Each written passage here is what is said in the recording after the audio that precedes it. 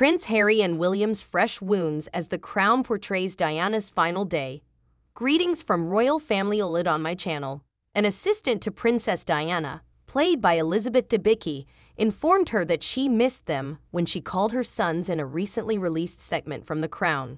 Prince Harry and William's scars may reignite after seeing The Crown's final season, which shows them missing their mother's phone call the day before she passed away.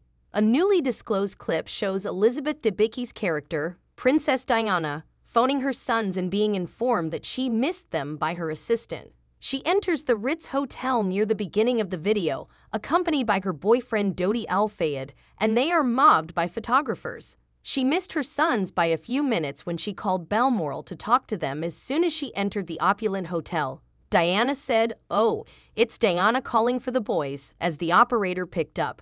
In response, the operator said, "You've just missed them.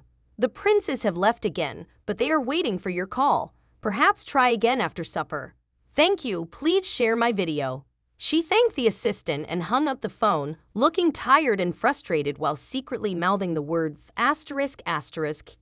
When she eventually got a chance to talk to her sons over the phone, she was asked if she intended to wed the wealthy Mohammed Al-Fayed's son.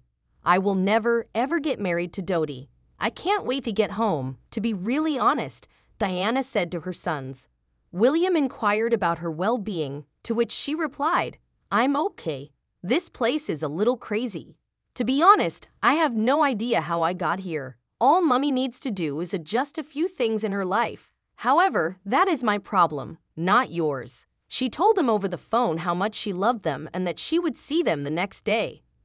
The story of the monarchy propelling into the 21st century is told in the final season of the popular Netflix series, which is slated to cover events up to 2005. However, the story starts in 1997 with the most disastrous occurrence in recent royal history.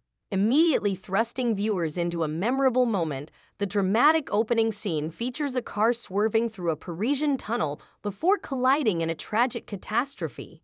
It laid the stage for the 4-episode narrative that centers on Princess Diana's death in the first Volume 1 release. Prince Harry remembered the final phone call very differently from how it was portrayed in the play, and he expressed his tremendous sadness for the last time he spoke to his mother.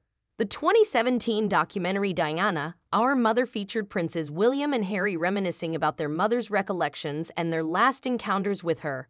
"I can't really necessarily remember what I said," Harry remarked, "but the only thing I can definitely recall is that I will probably always regret how brief the phone call was."